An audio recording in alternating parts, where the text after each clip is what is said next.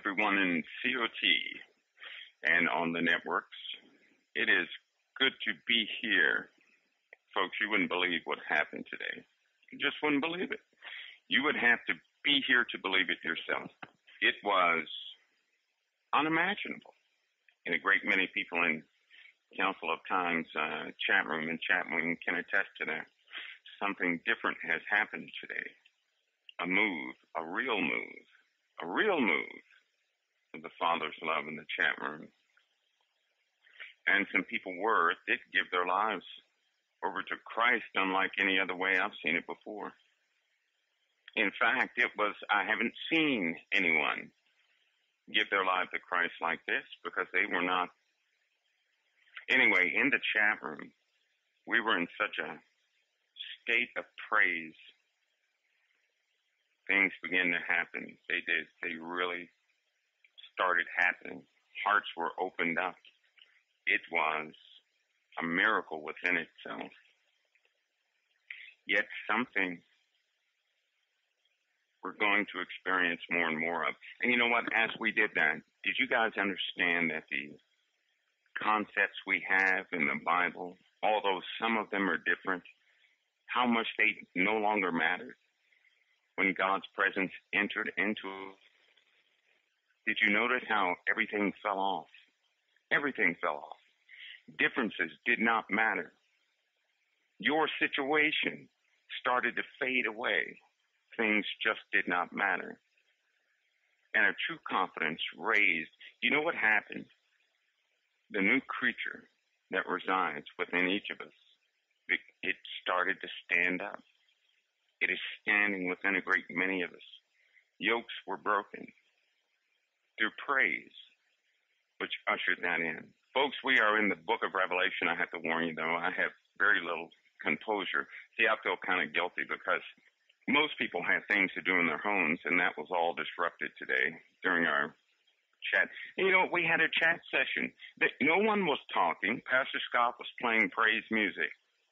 He would read a scripture every so often, but something different was happening there. So there's no way I can explain it. I just can't explain it to you. You'll have to sneak in there one time. We didn't time this either. It wasn't timed. It wasn't scheduled. It just took place. It's just something that happens. And wow, did it happen. Can you guys hear me okay? Is the volume okay? Maybe up just a little bit more. I don't like to speak too loud. We most certainly have to do that again. That was wonderful. Okay, you guys have, yes, Tribe, it was authentic. Very authentic. And you know what? As we're in the book of Revelation, that authenticity of the Spirit is going to become a prize goal to obtain. And you know what? It's so easy to obtain, but it comes in like a flood when two or three are gathered together in the name of our Lord. It comes in like a flood. But you know, folks, things are happening in the world, and I certainly wasn't thinking about anything happening in the world, and it's really hard to get back into this composure. And I still can't explain to you guys how in the world. Well, there's no logical explanation why I typed what I typed. It just kind of popped out there. Just start raising up. It began to raise up. When the Spirit starts flowing, I won't hold back. You know, there are many times when I'm in front of other people because I look for the Lord's results in the world all the time. And there are many, many times I cannot wait to get back to my secret place to pray. Mostly I give Him praise. I end up speaking about what He has done, what I have witnessed of His hand in the world. So it ends up as praise. I guess you really couldn't call it prayer. It's more praise than prayer. Prayer is a petition.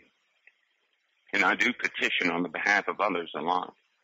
But sometimes I can't wait to get back to my secret place so I can really get on my knees and bow before Jesus Christ. And you know what? There's a difference. Listen, There's a difference. If you don't believe it, try it yourself. There's a difference between saying, thank you, Lord, not kneeling, not bowing or anything, and bowing in full and saying, thank you, Lord. There's a difference. There's a huge difference. Number one, your posture bears witness to what's inside you. It's a full surrender when you do that. And I have taken a knee in public, and nobody knew why. There are often times I cannot help myself.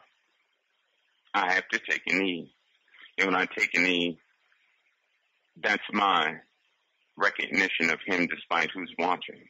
I've done it in all manner of places. I've done it in places I'm not supposed to do it in, but I did it anyway. I've taken a knee. Even in places where they said, you can't mention the name of Christ, I've taken a knee in them. I did it anyway. They had no idea what I was doing, what I was doing it for, but I did it. I wasn't looking for them to notice. I was compelled to do it, so I did it. That's just my character. If I get compelled to do something, it's going to come out one way or the other. But see, that's a strength we're going to need to continue. As you guys know, when you look at the conditions of the world, there are a great many things facing the world. Shame on them. But we need to clear up some facts tonight. We're going to clear up some facts. Because with the ones who were with us today, I know that humility is with them right now.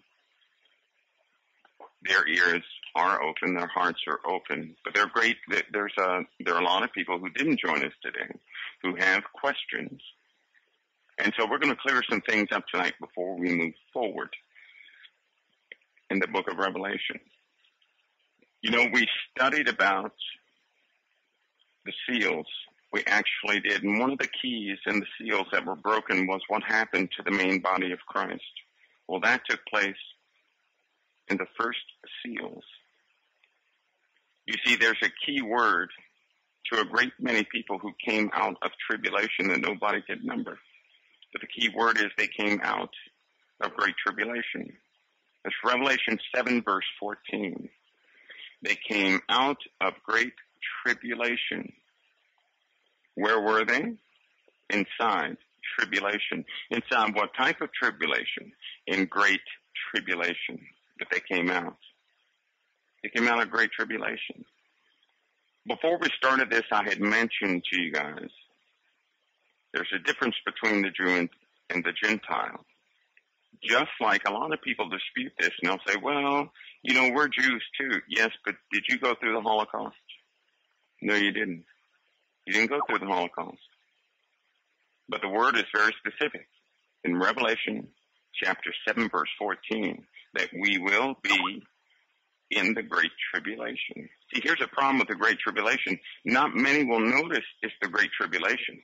See, what they're looking for is this time that is so bad on their flesh that they can't hardly make it. Listen, why in the world would Satan waste his time attacking your flesh when he wants your soul? You see, Satan wants you to turn away from the Holy One of Israel, who is Jesus Christ. He wants you to turn away from Jesus Christ. See, if he takes your life, he does not win your soul. He can't turn you against God. He wants you to turn against the Most High. That's what he wants.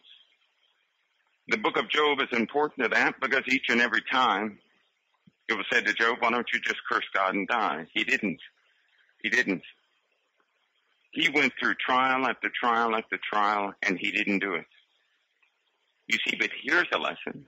We have gone through trial after trial after trial, and it has pushed some of us to extraordinary limits. But we didn't do it. We did not do it.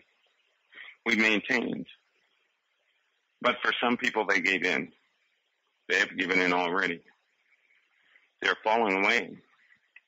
One of the greatest deceptions that could ever take hold of the inhabitants of the earth is that they not realize that they reside inside the most deceiving times of times. Is that understandable to you all? To deceive a person, you must not know the person is in a position where they can be deceived. Somewhat like a delusional person does not know they're inside of a delusion. But I'm telling you now,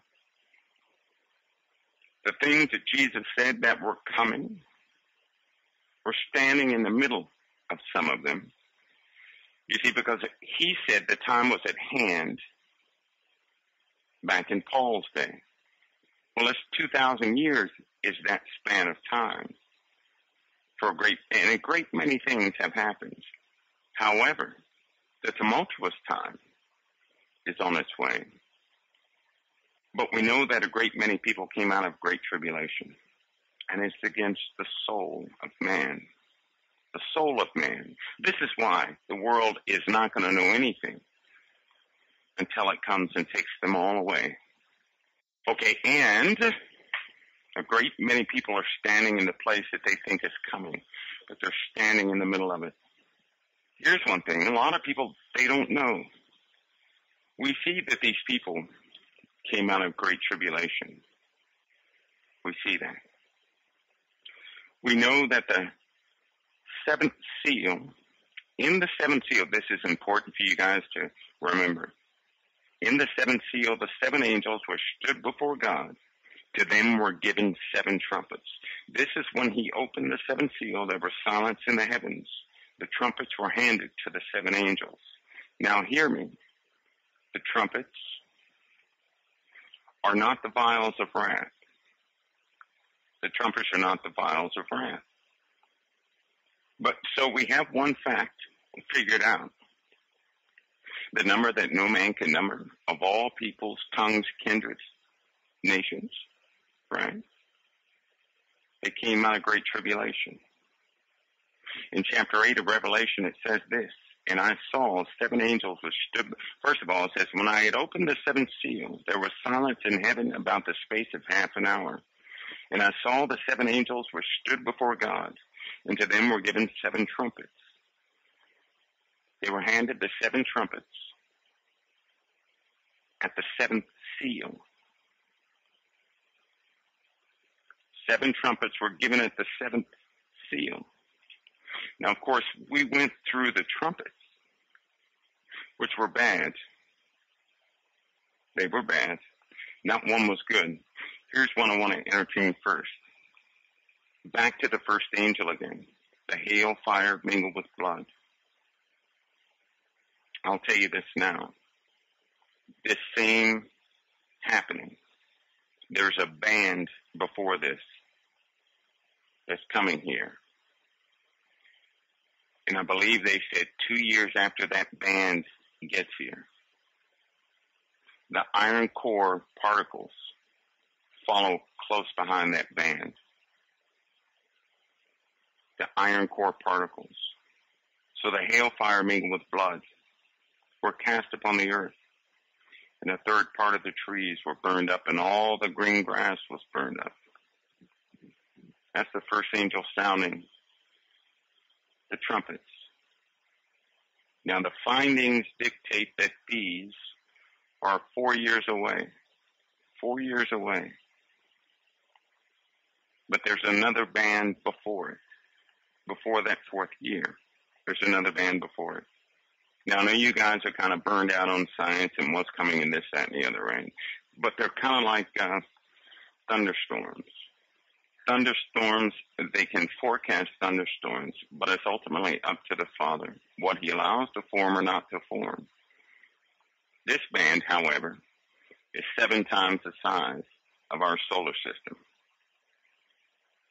All planets will be affected. All of them will be affected.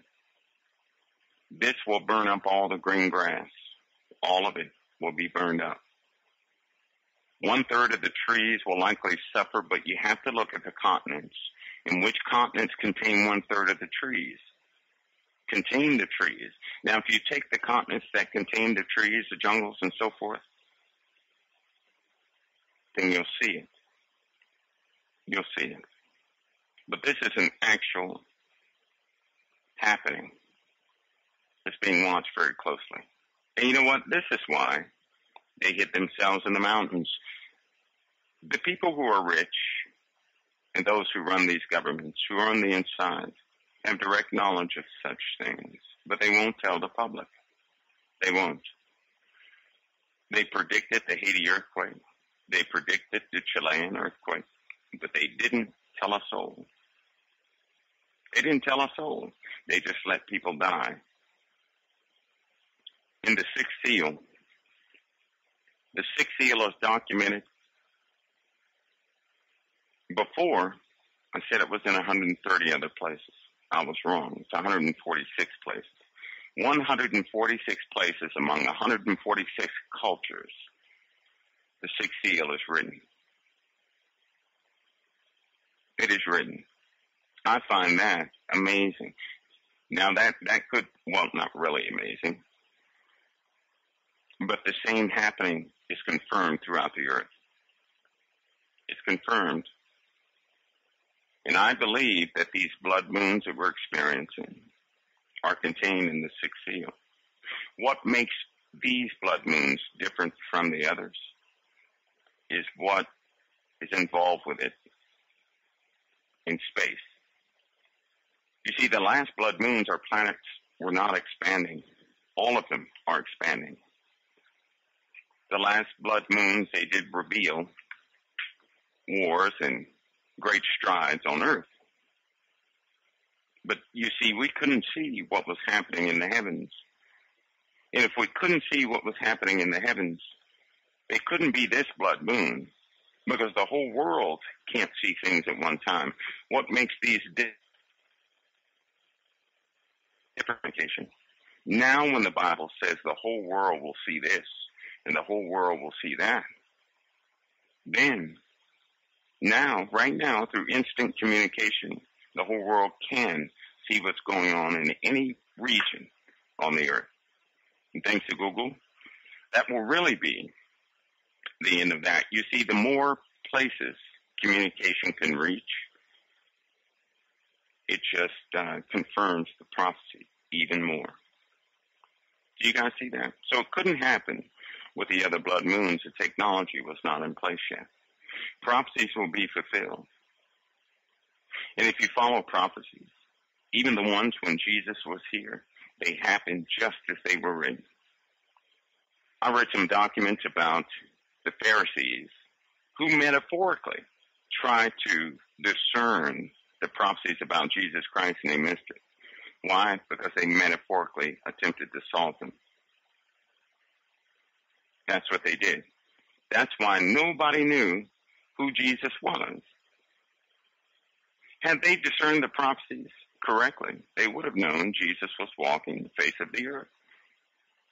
But you see, they metaphorically discerned the scriptures, and in their own pride and haughtiness, they missed the whole thing.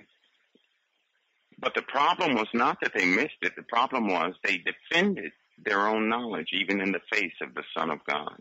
How terrible would that be? We all have differences of opinion on the details of the word. But I'm telling you now, with Jesus coming through the air, I'll renounce everything I said and say, well, forget, my knowledge was really worth nothing. But the Pharisees didn't do it. They defended their knowledge even in the face of the Son of God. And of course, we know they were absolutely 100% wrong, because they thought it was metaphorical. And you know what? A lot of people think Revelation is metaphorical. They thought the Holocaust was metaphorical. But I told you before, the Holocaust is in the Bible. They did get their heads shaved. They burned them like trees.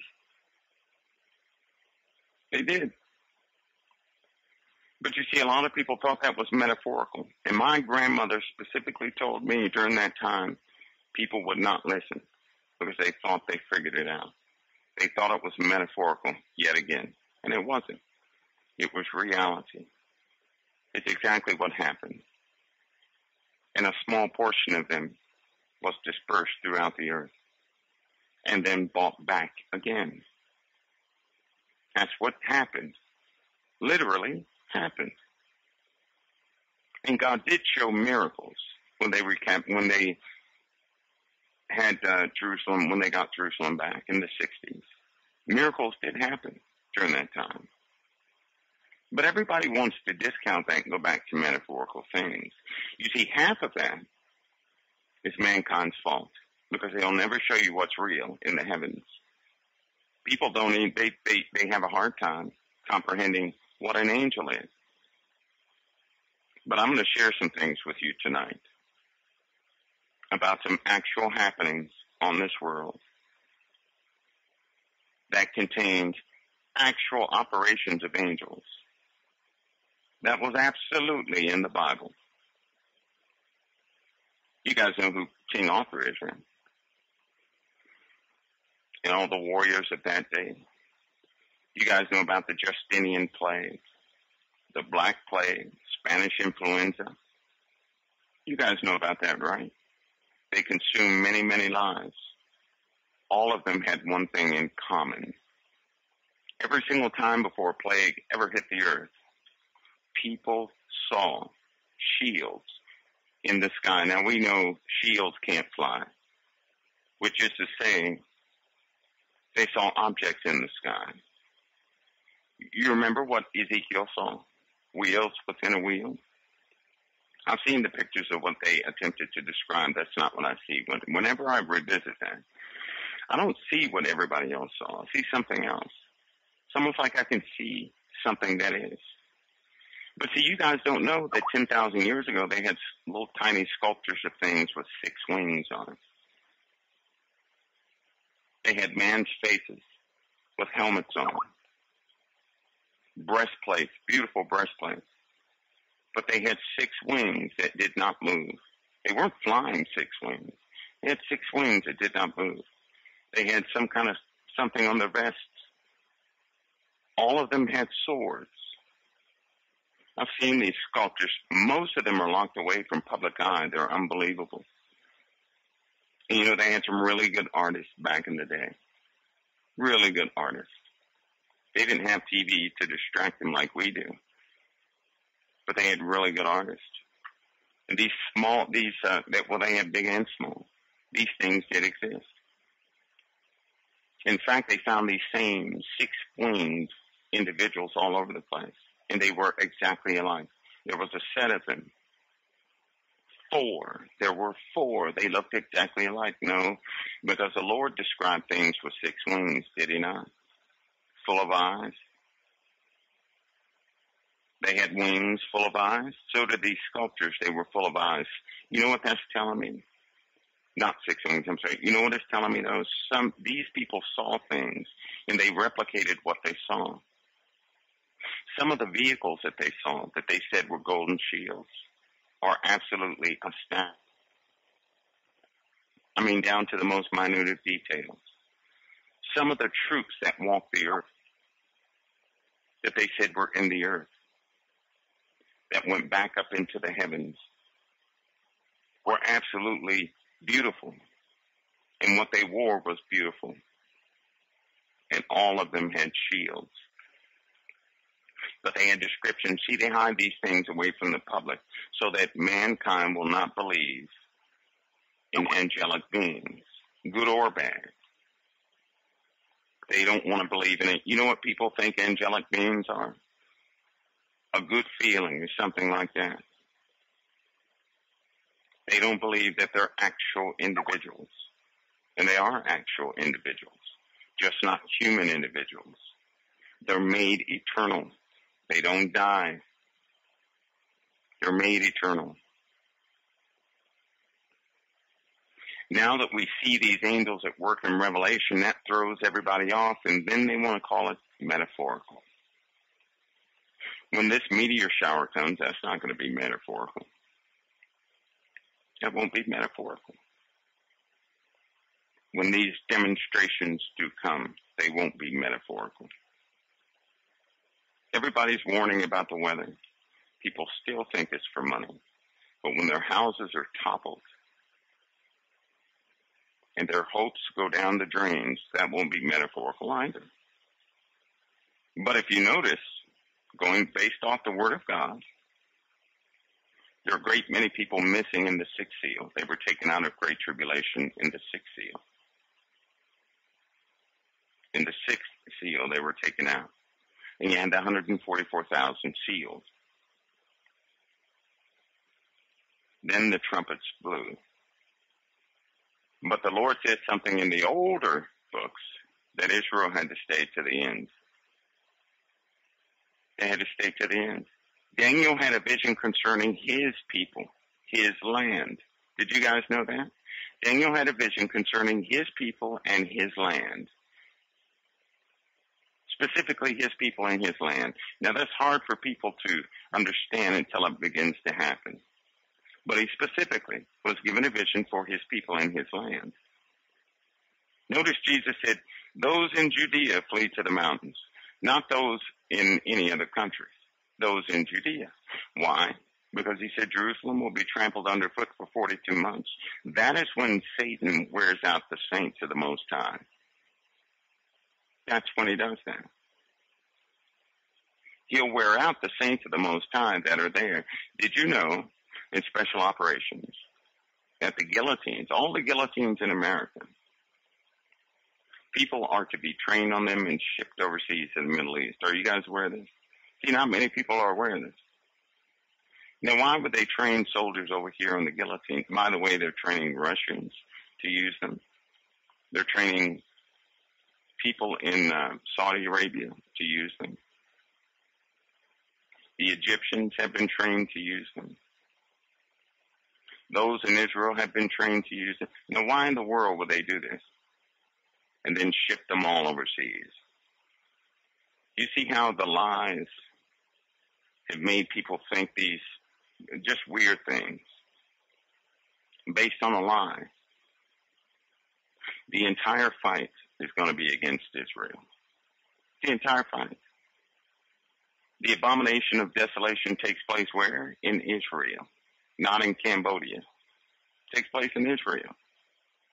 Daniel saw a vision concerning his people. You know, when other people are talking about Daniel's prophecies, I don't argue with them. I don't argue. You know what? I'll never dispute things about prophecy. But I will always encourage someone to get Christ in their life. But I don't dispute things about prophecy. I know something about prophecy, and it's this, that prophecy is going to happen. And if a person believes in their own understanding, even if I believe in my own understanding above what will actually take place, I'm the one that's deceived. I'm the one that's deceived. My method is simple. I read the word and I believe it. God gives a revelation. All of it matches up. There's no place in the Bible that contradicts another place unless a person has misinterpreted something. I can't apply my own wisdom to the Bible. It doesn't work. It won't work. My wisdom is counted as nothing. I will not lean unto my own understanding, despite what I've seen. I still won't lean unto my own understanding. I could have out the world and be the greatest engineer of all time, and I still won't lean unto my own understanding. What I've learned here, I've learned from men. That's not God's knowledge. All of us will eventually determine the details of his prophecies. Right now, I can only go by the word of God, and the word interprets the word. I don't have to interpret it. The word interprets the word. Just like in the book of Daniel, it said, I will show you the meaning of the vision concerning your people. That was specifically given to Daniel. That's why they didn't believe it when the Holocaust came about. They just did not believe it. Every time my grandmother told me that story, she cried about it. But they didn't believe it. They have a hard time believing that anything in the Bible is not metaphoric. They have a hard time believing it. All because men teach things that were real. They teach them to be fables. People are going to find out very quickly that most of the fables in this world, they have truth in them. And most of the facts that are established in this world are simply lies. That will begin to upset a person's lifestyle. And because the fables are true, they're going to think that everything connected to them are evil. They now think the Bible is a fable. They're going to think the Bible is evil. Why? Because it corrupts their control. People love to have control over their own lives. They do not like the idea that God is in control of everything. They don't like that. They want to have control over their own lives. That's a spirit release in this world. That's an adaptation to the human psyche. And people, even Christians, get upset when they lose control over something. They don't like the idea of not having control. They don't. People see that when they're married. The husband will put something in one place, the wife will put it back in another, and then they're arguing over where something goes. Because one of them wants control. And when one goes to sleep, whatever it was that was moved goes back to the other position. The other one wakes up and they move it back. They want control. Leaders of the world feel they have control. But they have to keep their slaves, you, happy. So that you'll never know the truth of anything. By the way, that's part of Roman philosophy. To entertain you so much, but to balance your work ethic, to support their systems while doing so.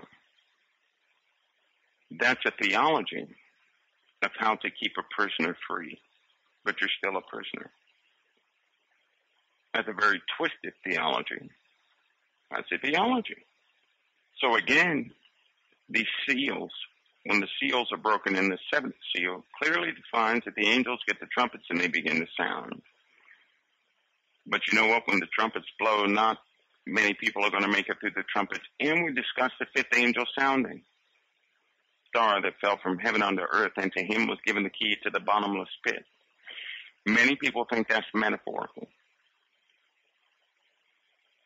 Yet they have no close observation on black and white images of the moon, never in color. Why don't you see anything in color? Why did they not give you any pictures of the moon in color? Anybody ever? The moon is not bone white and a gray. The moon is not in grayscale. It's not in grayscale. Why did they not show you pictures of the moon in color? I'll tell you why. If they showed you a picture of the moon in color, you would instantly be upset. You would also begin to question everything else. You can pick out definition when color is present. That's what happens.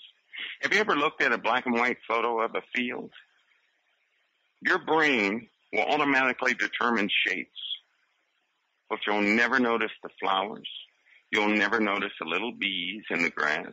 You'll never notice those details. But when it's in color, you can then distinguish the squirrels that were in the picture. But when it's in black and white, your eyes pick out patterns, and then it becomes a blurred mesh. So they'll never show you high-resolution color photos of the moon. They won't do it. They have them, but they won't show them to the public. You know how many people petitioned the government to do that? And when they petitioned the government to do that, they lost their jobs. My dad told me about that. He told me about that. It was ridiculous. Mars is always red. They don't want you to see the details there either. In fact, they made a mistake in one of the rovers. Took a color photo of Mars, and it looked exactly like Arizona with green trees, with green in the background, some type of plant life, and of course other things like maybe a form of mold or moss or something like that. They don't want you to see that stuff. You know why? Because it would open your eyes up to say, you know what? I think the fallen angels are dwelling there. Something is what is living on there. And then you'd begin to realize the characters in the Bible are real.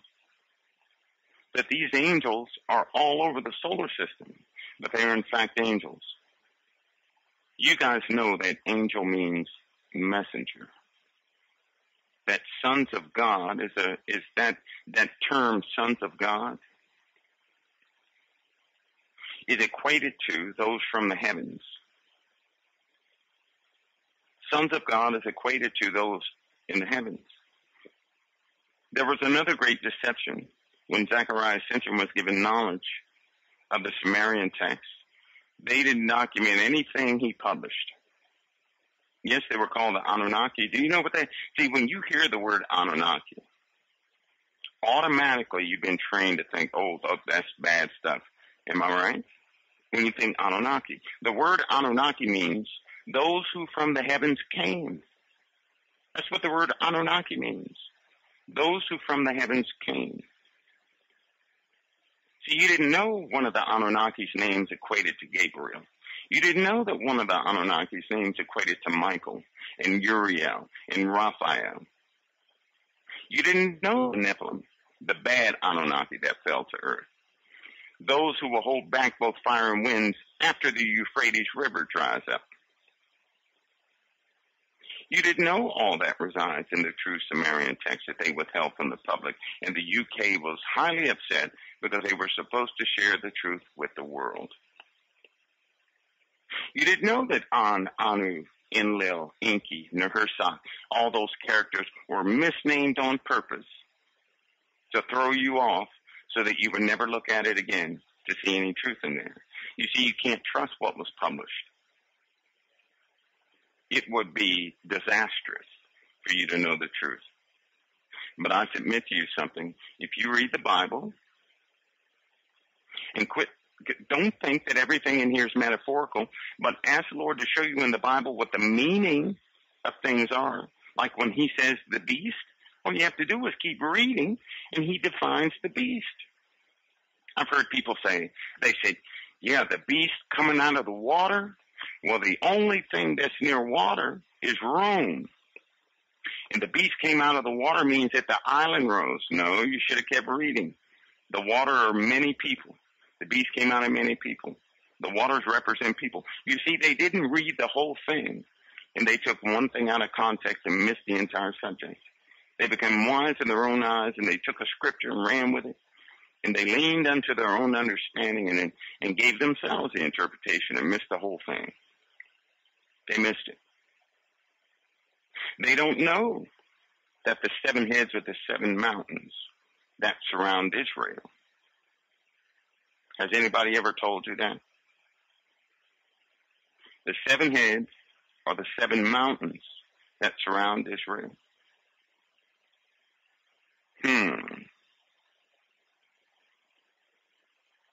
Anunnaki means those who from the heavens came. Some were good, some were bad. Michael the archangel is not bad. Gabriel is not bad.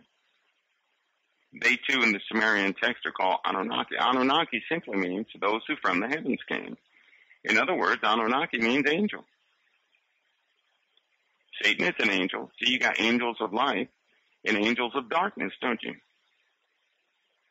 Angel, Anunnaki. Nowadays, what do we call them? Who come from the heavens? If you come from the heavens, you're an extraterrestrial. Now you starting to see it? Are you guys starting to see it? Throughout the cultures, they name those who came from the heavens different names. Angels in the Bible, Anunnaki in Sumerian times, extraterrestrials in our time. You see, it's hard for people to put that. It's not hard. It's like saying the same thing in different languages. And that's exactly what it is. The same thing in different languages. But it's offensive to people if you take the word angel away. So I tend to use angel, but they still can't make the connection. Did you know that Alexander witnessed, you know, when those angels were sent to Daniel, Alexander witnessed their arrival because he said they were going to Babylon at that time. I'm not going to get into that. They were fighting the king of Persia at that time, the prince of Persia. One shield showed up.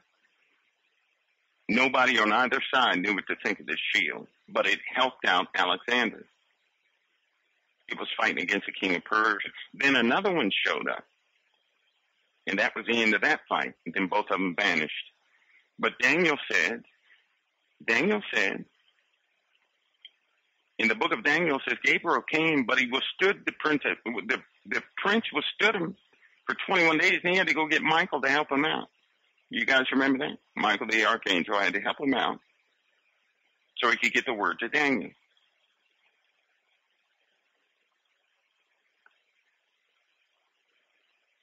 That's a strange correlation, isn't it?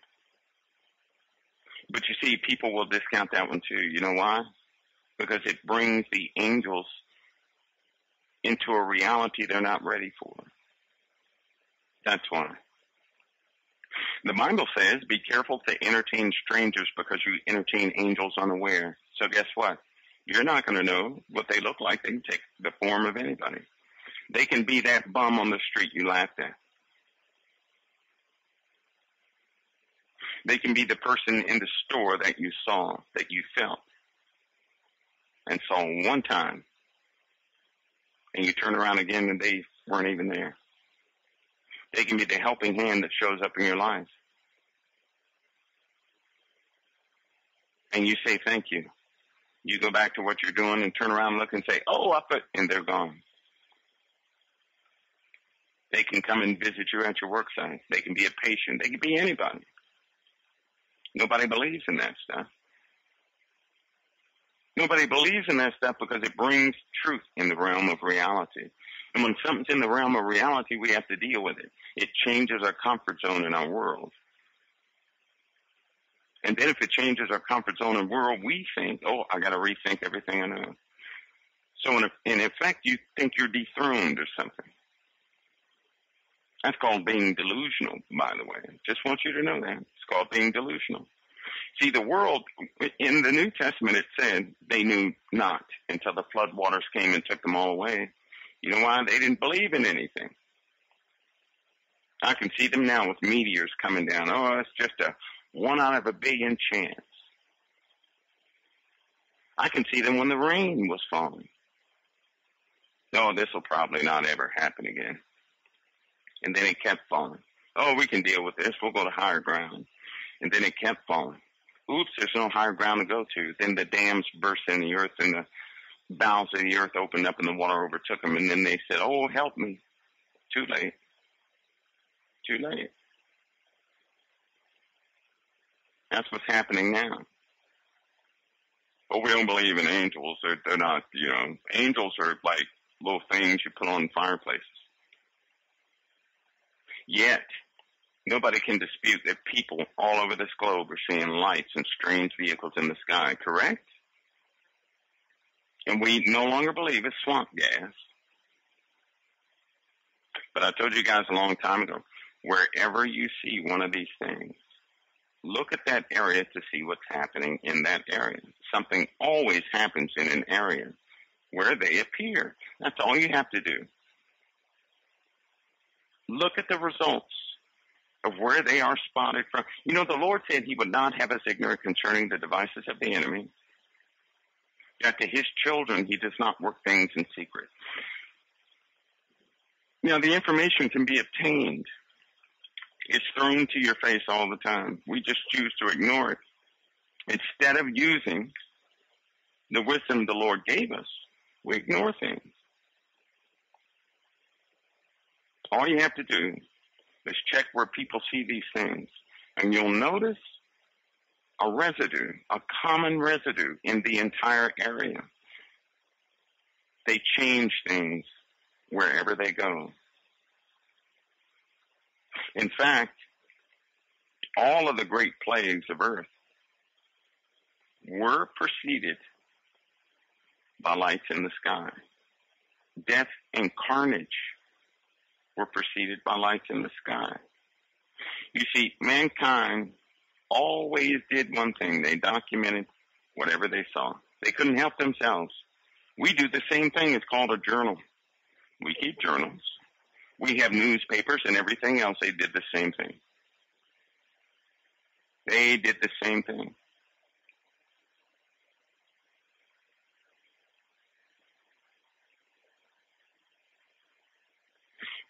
But the moon, you see, everybody is soon to find out about the planets. I'm telling you now, it's going to be scary to a lot of people. In fact, just to find out about the moon will give people a heart attack. Because people have natural fears of things that they have no power over. No human being has a power over the angels that God sends. You see, angels are always working. Everybody thinks they're at the throne right now relaxing. Well, that's not the truth. That's not what the Word says. The Word did not say they were just sitting up in heaven relaxing. It's not what the Word says. They are at work. And what do? They carry out the work of the Lord. Whatever work He assigns them to do, He does it, just like Satan. Satan was on his job with Job. Satan was on his job in the garden. Satan was on his job with Cain. In Babylon, everywhere else, he's on his job. So are the other angels. You know who employs the angels? We do. When you agree with the Word of God, you send your angels appointed to you to work. When you agree with the kingdom of Satan, you send demons to work. You'll come into an agreement with one side or the other with everything you do.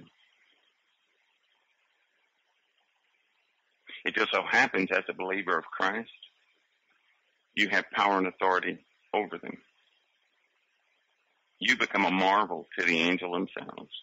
They desire to be with you and pray out of curiosity and out of wanting to know. They want to be with you in your worship and everything else. That's written in the Bible also. These are things that people don't discuss. The Lord gave you power over the enemy. All spirits are subject unto you. That means all demons are subject unto you. You have power to tread upon scorpions and serpents. Why a scorpion and why a serpent? Why? Because both have venom. Both have venom. Don't people in your lives have venom?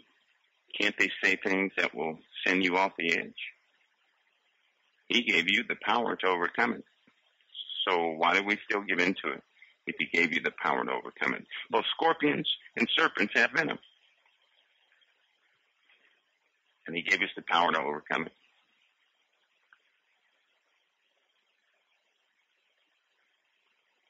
You know, someone had asked earlier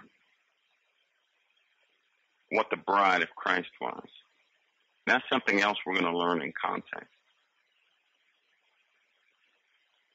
Those same people who wonder who really, they argue about the bride of Christ. But I'll say this before we ever let the Word define it.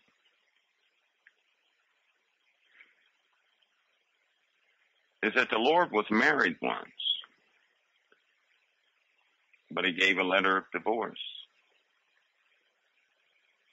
Everybody knew that, right? Does everybody know that? God gave a letter of divorce because He had a hard-headed, stiff-necked wife. He had a hard-headed bride. And why did He give her a letter of divorce? Because she committed fornication. She caused all the nations. She caused the fury of the Lord to come down upon all nations. Through her, God would have changed the world. Just like through you, He would change a nation. But just like her, we did the same things. Instead of humbling ourselves and praying, we did something else. Then we point at the nation saying it's the problem when the problem is not the nation, it's us. Let me give you an example. What do you think would happen if everybody in America sat at home one day and said, well, I'm not doing anything else until this happens, this happens, this happens? Do you understand what would happen? There would be no power in the government. Because they would quickly learn that the people constitute the government. If everybody said, no, I'm just not doing it, till you guys get it right in the White House, what do you think would happen? Through you, a nation can be healed. The land can be healed. Through Israel, the world could have been changed. But Israel committed whoredoms over and over again. This is why people have a problem with the whore of Babylon, what they call the whore of Babylon. God called Israel a harlot, the great harlot of the earth. That's what God called Israel, the great harlot of the earth, because she committed whoredoms with the kings of the earth.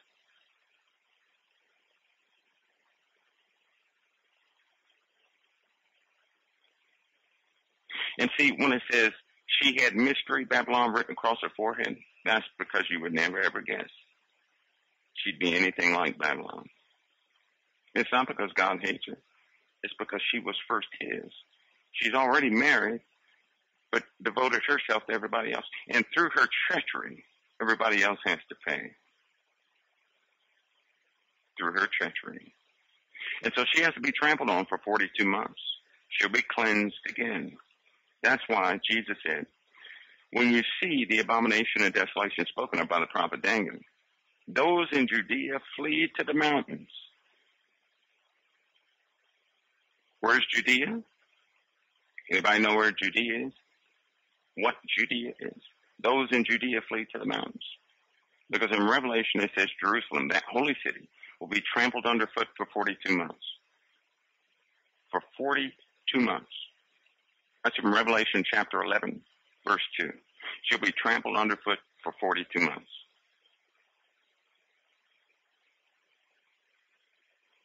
So the whole key here is around Jerusalem. It's around Jerusalem.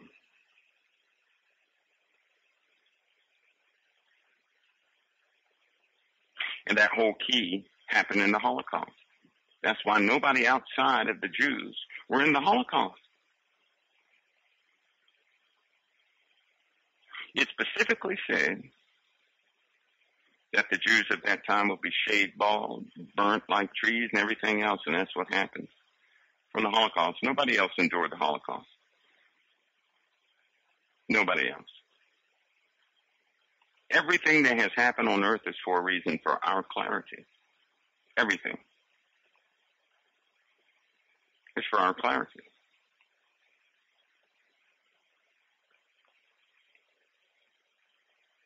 But again, people of old times, like my grandmother, they cried concerning the Holocaust because nobody would listen to the scriptures. They said it was metaphorical. And then it happened. Even I didn't know.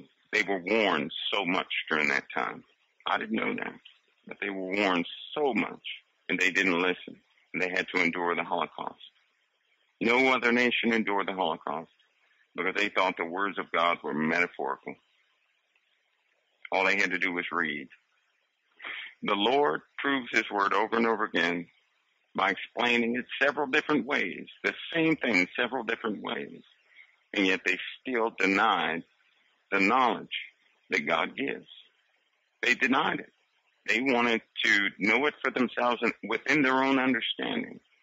That's where they failed. And I'll tell you this, a great many people will do that too. Doesn't mean they're bad. It's just that's how they believe. The problem with that is, for any of us, if we believe a certain way, and we dictate that's just the way it's going to be, and the opposite happens, and if we're bound by our own words, we're going to have a conniption fit within ourselves. You see, we're the ones that fall. We feel like we have been disappointed. But if we trust in our own, that's why the Bible says, lean not unto thine own understanding. Don't do it. It said, don't do it. First of all, we're not smart enough to figure out these things in the Bible. Revelation is given from the Holy Spirit, by God. It's given to the entire body of Christ. One person is not going to have all the answers for everybody. Jesus came and did that once, and this is how a great many people are going to be fooled. I hope you guys hear this. A great many people are going to be fooled because in that same way, one man is going to come and have many answers for everybody. It does not work that way. Jesus was the only begotten Son of the Father. Within him, everything was stored. When he released the Holy Spirit to the world, because he said, I won't leave you alone. I'm going to send you the Comforter. This went out to the entire body of Christ. God's word goes out to the entire body of Christ, not just one individual. And many people are about to get trapped again because they're going to listen to one person. They're going to say, yes, this person has all the answers. Jesus already warned us of this. He already warned us of this. That false prophets, you know what? A false prophet has all the answers. They can defy everything in your spirit.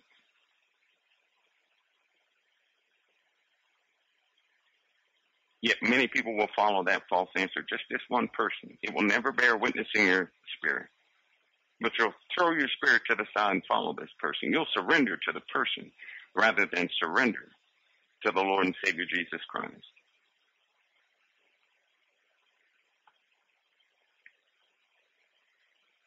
And they'll be sneaky. They'll divert you more and more away from the words of God and into a different type of understanding. And the Bible was clear about people who present something other than this doctrine, what their origins are from. Folks are going to take a break, and happy birthday, Kimmy. I forgot my own birthday. I really did. Until Angie reminded me. I always forget my birthday, though. But I like to celebrate other people's birthdays. So I would sing you a birthday song, Kimmy, but you don't have your earplugs in yet, so I can't do it. Folks, I'll be right back. I'm going to take a short break. I hope you're not getting bored. Much more to come. I'll be right back. Okay? Am I back? Yeah, I'm back. I am back. All right, where were we? Oh, I got something I want to share with you guys. One day when I was small, right, we had this tree in our front yard. I dreamt about this tree. At the bottom, it had no fruit. At the middle, it had pollen. At the top, it had fruit, but it was a pine tree. Now, I was little. I told my parents, I said, listen, I had a dream about that tree. It's going to have fruit at the top. They said, no, it's not. And I said, yes, it is, because I dreamt it. You know, in that time, I did trust my dreams. I did. I trusted them. Well, as time went on, that tree had no fruit at the top. By the way, it was a pine tree. And, you know, I'm a little kid, right? But I thought it was going to have fruit at the top of the pine tree. And they kept telling me it's going to have no fruit. But I dreamt about it.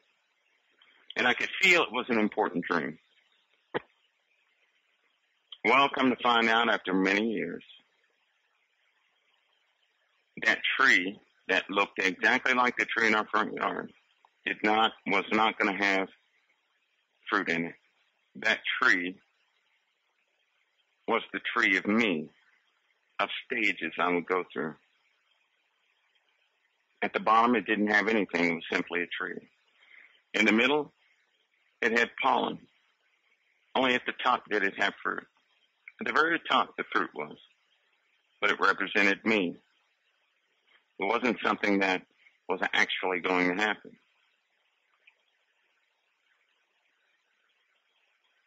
Many of us do the same thing. We do it with the Word of God. We'll look at it and interpret it. But you know what? I submit to you something. When you have an interpretation, and the Lord has shown you something, that's called a pearl. It's a pearl. Don't cast your pearls before swine. You see, sometimes it takes an event to happen so we can actually dictate what we were shown, because you won't understand what you were shown until certain events take place. It's a pearl. Don't cast your pearls before swine. Don't do it. This is why we see things in Revelation differently. Now with me, I read it line by line. In fact, I'm just reading the Word of God to you and relating things as they relate to small happenings in there. But I don't form a picture out of my own understanding, because I have an understanding, and it takes a revelation of events so that I have the full understanding. If you cast your pearls before swine, they'll trample on your pearls, then turn and tear you to pieces. Don't cast your pearls before swine. Just like that tree did not bear fruit in the natural, I had to wait till later on in life to understand what that tree represented. See, it made sense to me, but it made sense to nobody else. We don't try to figure out everything here. We read things line by line. We let God give the revelation. We can't give revelation. And my wisdom is not good wisdom to get revelation from, unless it's biblically founded, just the way the Bible said it is. That's right, let God be God. But some of the pearls that we have are given directly to us, for us, not for anybody else, but for us. That happened many times in the Old Testament, that they were given something for them. And we're given things for us as individuals. Now, I forgot what we were talking about. How people don't think things are real that are real. Like Leviathan, like Behemoth. Leviathan has a history because he's written down in many other cultures with the same thing. Not only in the Hebrew text, not only in the Aramaic text, not only in the Greek text, not only in Jewish culture, but in Indian culture, Asian cultures, African cultures. There was first a creature named Leviathan. They found the rib cage. The rib cage is far bigger than you could possibly. You wouldn't even think a creature could be that big on Earth, because you couldn't fit but a handful on Earth in the first place. But then its spirit still continues. There's a demonic entity whose name is Leviathan. What a coincidence. There's also a demonic entity whose name is Behemoth. What a coincidence. But then again, a lot of people don't believe in demons, so Leviathan being one of the stronger ones, the ones who can take a communications platform and split it open from the middle with, 28 witnesses. How do you take a titanium reinforced communications platform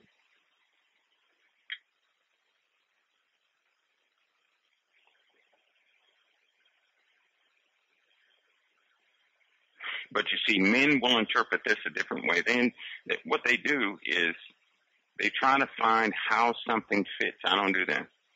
I'll wait on God's revelation. I'm not going there. I don't make anything fit. The Lord wrote what he wrote. He inspired this to be written. I take it as it is. God gives revelation. And I've found that if we wait, we find out the word is absolutely the word. And I'm the dodo who interpreted it the wrong way. And, you know, sometimes you feel you don't want to be the dodo, right? So I don't expend my time doing that. I know God's going to give the revelation, but to the whole body.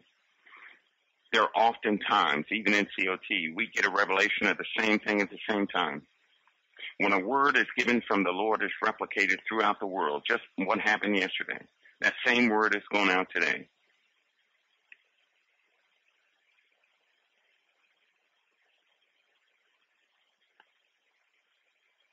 But these are precepts of men. This is what Isaiah was talking about. Learning the word of God based on the precepts of men. From theologians, philosophers, and so forth. God said he was not pleased with that. He was not pleased with that. But this is why when we read the word, so much confusion begins to come because you're fighting the precepts of men. And sometimes they're so deeply rooted that it just ruins the truth of the word.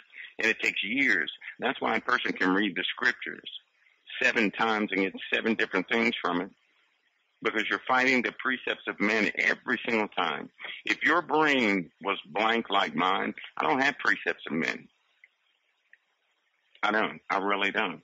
I have not been under anybody else's, doctrine that turned out to be severely false. I have always stuck to the Word of God and not men's words. Men's words do not stay with me. It's almost like I forget them. Empty head. I have an empty head. And the knowledge that I did have, I don't want it because it's useless. I have knowledge I have gained over the years that is absolutely useless. Useless. What good is it to have many, many engineering skills, right? When everything that was engineered is wiped out. What good is that? That's like having cooking skills in the middle of a desert where there's no food or water. It's no good. You need survival skills, not cooking skills. It won't matter at that time if you know how to mix seasons together. If you know what temperature to preheat the oven to cook this and that, it's not going to matter. Same thing. Same thing with me. Many of the things that I learned serve their purpose for the time. But when it comes to the Word of God, I do not mix the two. I can give examples of those things that men don't believe because I've seen them with my own eyes. But I'm not here to interpret the Word of God. The Word of God interprets itself. The Lord requires a witness most of the times, doesn't he? Well, the Bible is a witness unto itself. It's written in more places than one. We just have to go and do the investigation, reading everything in the context, which is to read the entire book. Sometimes you can't read just one chapter and think you understand it all. It won't work like that. You have to read the entire thing, or you'll get way off.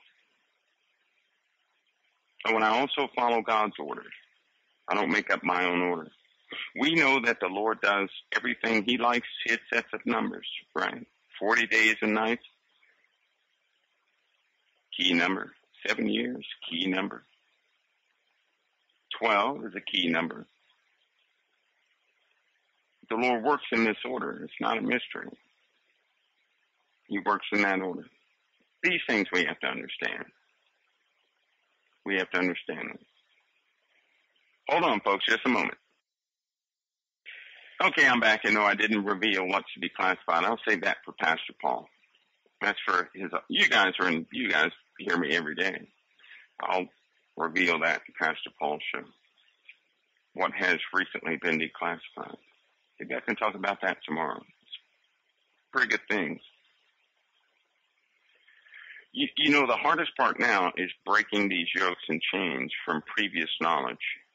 I found through life I have to unlearn those things I did learn, not trusting the precepts of men. I never, ever am against anyone who ever perpetuated a precept of man, because guess what? They didn't know either. Usually, one person learns something from another. That person learns it from another. That person learns it from another. There you go. There you go. That's what happens. It becomes common knowledge, and then it's stuck in people's brains.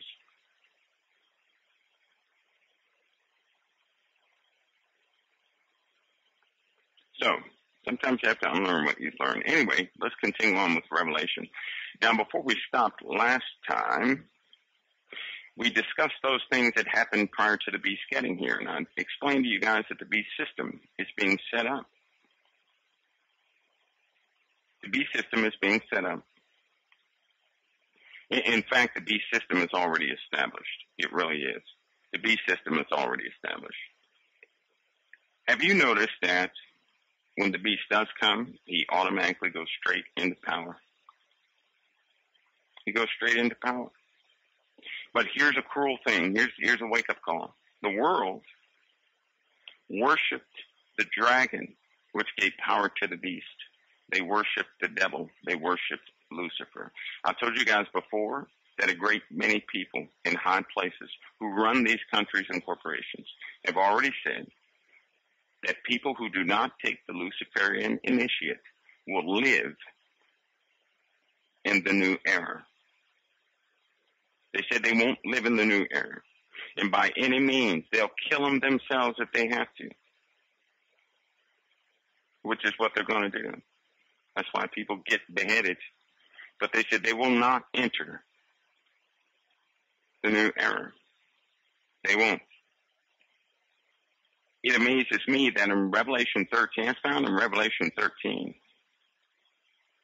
In Revelation 12, the serpent was cast to the earth with his angels. Prior to Revelation 12, he was just cast out of heaven with his angels. Him and his angels were cast out of heaven. But Satan himself was going back and forth to the throne, accusing the people of God day and night. That's what he was doing. We see that Revelation 12, verse 10. It says, "And I heard a loud voice saying in heaven, now has come salvation, the strength and the kingdom of our God, and the power of his Christ. For the accuser of the brethren is cast down, which accused them before our God day and night. And they overcame him by the blood of the Lamb and by the word of their testimony, and they loved not their lives unto death. Therefore rejoice, ye heavens, and ye that dwell in them. Woe to the inhabitants of the earth and of the sea, for the devil has come down to you having great wrath, because he knoweth that he hath but a short time." By the way, Revelation told on everybody right here. The bases in the oceans, it just told on them right here. Those that the inhabitants of the earth and of the sea, told on them big time. I mean, this should be classified, verse 12 should be, but nobody classified it. Because they do have habitations in the floors of the ocean. You know, the floors of the ocean that they say is impossible to get to because the pressure, right? The pressure is just so much they can't get anything down there. They told on them. Did I hear somebody say they lied to us again about that? Yes, they did. So when Satan is cast to the earth, he persecutes Israel. Then he persecutes the offspring because he can't quite get to the core of Israel. Then the beast forms in the earth in chapter 13. But I want you to notice something. Look at the description of the beast. "And I stood up on the sand of the sea and saw a beast rise up out of the sea, having 7 heads, 10 horns, and upon his horns 10 crowns, and upon his heads the name of blasphemy." Now hear me again. He had 7 heads, 10 horns, 10 crowns, and upon his heads the names of blasphemy. So he had 7 heads, 10 horns, and 10 crowns. Now the heads, the horns, and the crowns all mean something different. You guys getting this? 7 heads, 10 horns, and 10 crowns. And upon his heads, the name of blasphemy. He had 7. It's important for you to remember he had 7. "And the beast which I saw was likened to a leopard, and his feet were as the feet of a bear, and his mouth as the mouth of a lion. And the dragon gave him his power and his seat and great authority." His power, his seat, and his great authority comes from Satan. Yet, if his power, seat, and great authority came from Satan, and people say Satan has no authority in the earth, he's not running these kingdoms, they're deceiving themselves. Anyway, we'll continue. "And I saw one of his heads, as it were wounded to death, and his deadly wound was healed, and all the world wondered after the beast." Here goes something you can kick out of your mind right away. Listen to me. It says, "And I saw one of his heads, as it were wounded to death, and his deadly wound was healed." One of the heads was wounded, not the horn, and not the crown. One of the heads were wounded. And what else was on the heads? The name of blasphemy. Are you guys getting this? You writing this down? Trying to get you to see the structure of the beast. Not by any precept of men, but right out of the Word of God. Nothing added to it, nothing taken away. Because the Lord did say, those who add to the words of this prophecy, he'll add unto them the plagues that are contained in the prophecy. Those who take away from this prophecy, he'll take away their portion. Just, I'm not changing anything. I'm certainly not going to interpret anything by my own understanding, my own mouth. This is the wrong book to do it with, because you can really lead people down the path of destruction if you change anything or come up with your own conclusions or anything. So the beast, this is, Kathy, this is why I need you to hear it. The beast had 7 heads, 10 horns, and 10 crowns, and upon his heads the name of blasphemy. Make sure you have that. Folks, hold on. We got to take one more break, and then we'll get right back to the beast. Hold on just a second. Okay, back in action. I'm getting charged up. So the beast has 7 heads, 10 horns, and upon his horns, 10 crowns. Right? You got that? You guys got that? You got that?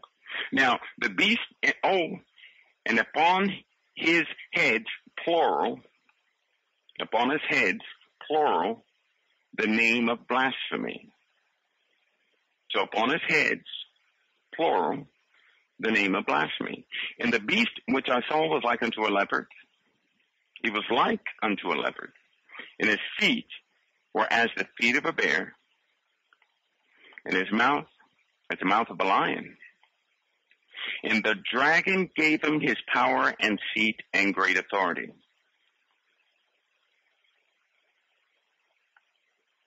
And I saw one of his heads as it were wounded to death, and his deadly wound was healed. And all the world wondered after the beast. And they worshipped the dragon, which gave power unto the beast. And they worshipped the beast, saying, Who is like unto the beast? Who is able to make war with him?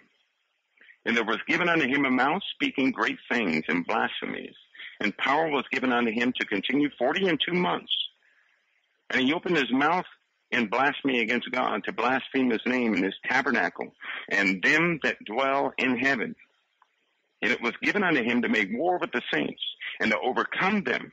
And power was given him over all kindreds and tongues and nations. And all that dwelled upon the earth shall worship him, whose names are not written in the book of life of the Lamb slain from the foundations of the world. You know, a lot of people say, am I going to be in real trouble if I take the mark? Well, I'll tell you this. If you're in the Lamb's book of life, you won't take the mark. It's simple and plain. If you're not in the Lamb's book of life, you're going to take the mark. Simple and plain. How easy can that be? If your name is in the book of life, you are not going to take the mark. How do I know that? Because it says so right here. All that dwell upon the earth shall worship him, whose names are not written in the book of life of the Lamb slain from the foundations of the world. That's not difficult. Just keep reading, because the explanation is coming. If any man hath an ear, let him hear. He that leadeth into captivity shall go into captivity. He that killeth with the sword must be killed with the sword. Here's the patience and the faith of the saints. Here's the second beast. And I beheld another beast coming up out of the earth. And he had 2 horns like a lamb. And he spake as a dragon. And he exercised all the power of the first beast before him, and causeth the earth and them which dwell therein to worship the first beast, whose deadly wound was healed. And he doth great wonders, so that he maketh fire come down from heaven on earth in sight of men. And he deceiveth them that dwell on the earth by means of those miracles which he had power to do in sight of the beast, saying to them that dwell on the earth that they should make an image to the beast, which had the wound by a sword and did live. By the way, that wound by the sword is war. He had a wound by war, a fatal wound by war, but he did live. Let's continue. I don't want to jump ahead of myself because it's right here. And he had power to give life unto the image of the beast, that the image of the beast should both speak and cause that as many as would not worship the image of the beast should be killed.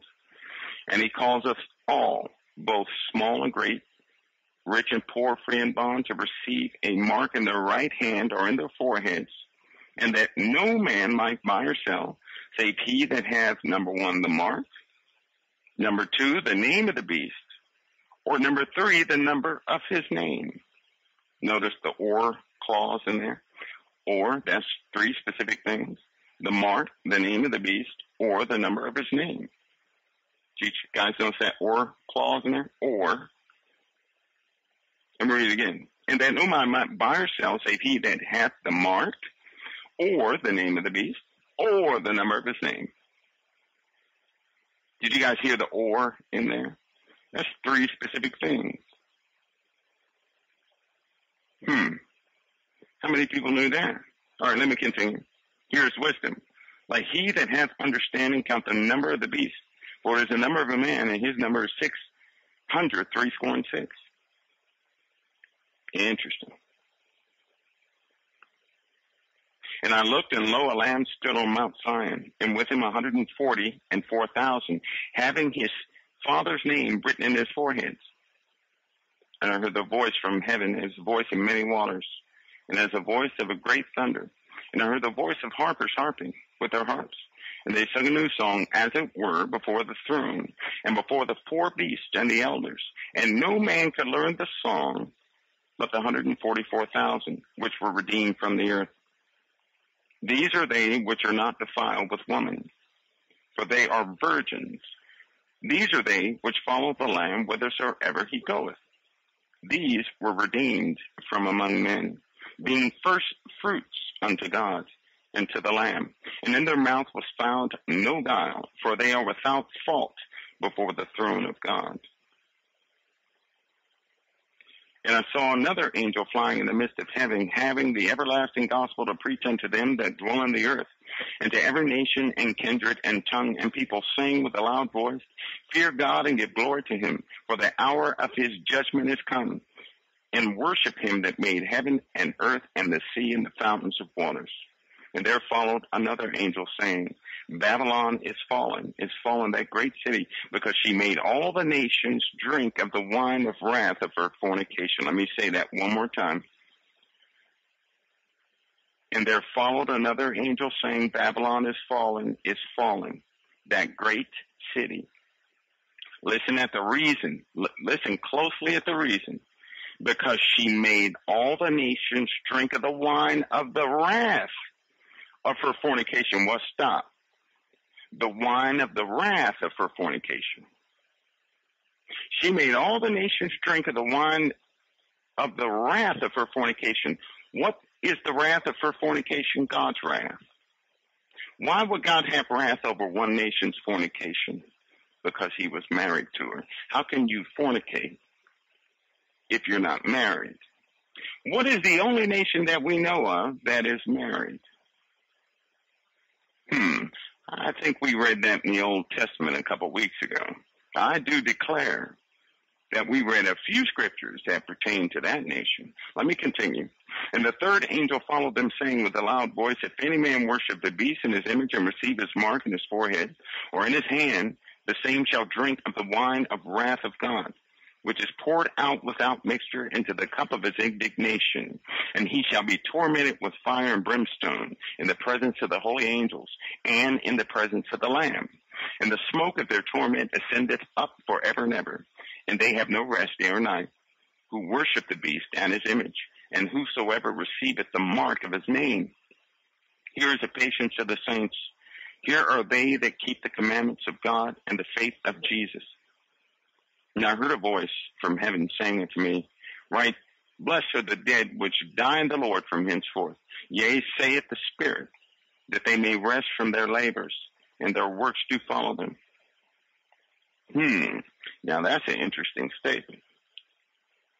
Blessed are they that die in the Lord from henceforth. I think he said that because here in verse 7, there was an angel that had the everlasting gospel. And when an angel says something with a loud voice, it penetrates into the ears of many. A call, a last call went out right here, right before the hour of his judgment has come. And right after that last call was given, it was said to them, blessed are they which die in the Lord from henceforth. Yea, saith the Spirit, that they may rest from their labors, and their works do follow them. And I looked, and behold, with a cloud upon the cloud, one that sat like the Son of Man, having on his head a golden crown, and in his hand a sharp sickle. And another angel came out of the temple crying with a loud. Let's stop right here. You know, I hear so much talk about the temple. I just want you guys to hear something. Because I got to stop. I actually got to stop right here and go back and get something else for you. But I want to stop right here on purpose so you can see something. And another angel came out of the temple. Where did the angel come out of? He came out of the temple. That's in verse 15. Crying with a loud voice to him that sat on the cloud, thrust in thy sickle and reap, for the time is come for thee to reap, for the harvest of the earth is ripe. I'm going to stop right there. Stop right there. Another angel came out of the temple. The other angels came out of heaven. Voices were coming out of heaven. But the angels were coming out of the temple. In the midst of heaven. It was in the midst of heaven. There's a reason why I had to stop there. Because we have some things we got to answer, right? We have some things we have to answer. We knew this was the hour of his judgment. Why? Because an angel proclaimed it. The angel that had the everlasting gospel proclaimed it. We saw an explanation of the beast. Yes, we did. Having his 7 heads, 10 crowns upon his head, and the names of blasphemy in the 7 horns. We know that another beast came out from the land, who had all the power of the first beast, but this one could do miracles in sight of the beast. Now, the first beast was given his power and great authority in his seat by Satan himself. The second beast exercised all the power of the first beast. He was the one who made the world worship the beast. He did. But the world at this time, listen to who is left on earth. The world at this time, who did they worship? They worshiped the dragon that gave power to the beast. We found out that the 144,000 were virgins, and that at this point they followed the Lamb whithersoever he goeth.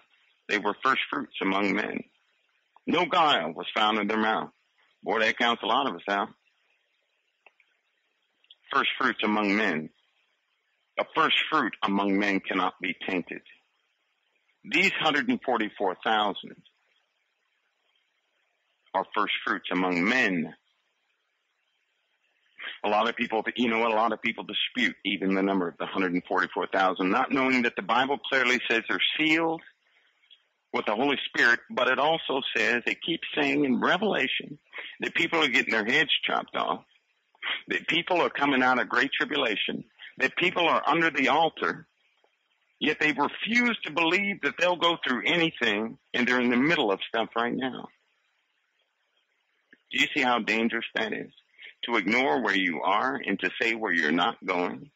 Why not just say, yes, Lord, I'll do your will? How about that one? You know, that makes everything so much easier, because I'm not here to get out of anything. I'm here to serve the Lord because I love him, not because I want something from him, not because I want him to do something for me, but because I love him. And we felt that today in the chat room, by the way. There is no motive.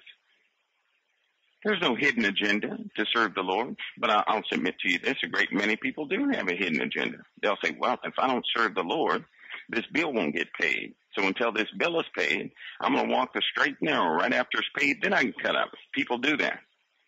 They absolutely do it. People will serve the Lord so long as they are in need.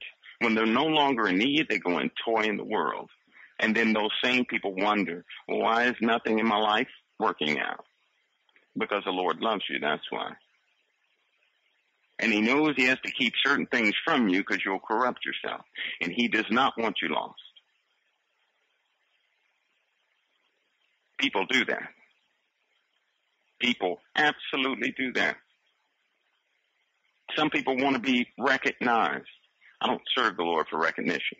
In fact, prior to being here on COT, I had expressed that I was going to be in the background.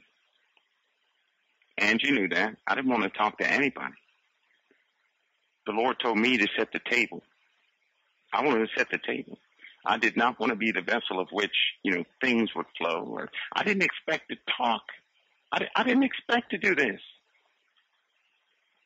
Yet here I am, doing this. Something I never did before, but doing this. Something I had zero interest in. Do you not realize that I love to help people in the background? Talking to them like this. In fact, most of the things in my life are things I never planned on doing. But see, when you obey the Lord, it happens that way. We have our plans, right? And the Lord has his preordained life for you.